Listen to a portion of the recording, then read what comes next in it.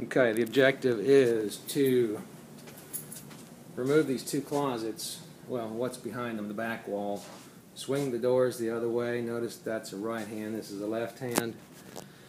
The cabinetry and millwork stays. Pretty much the only thing we change here is the swing of the doors, I think.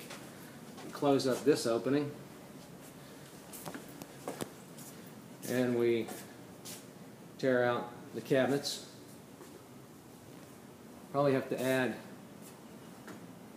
2 lights or relocate 2 such that each office ends up with 3.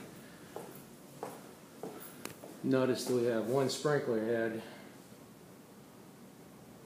that many tiles away. I think we're going to have to add heads.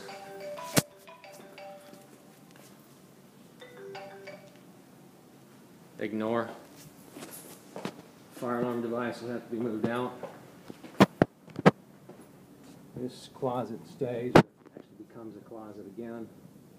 And each of these closets have sprinkler head in them, shelving.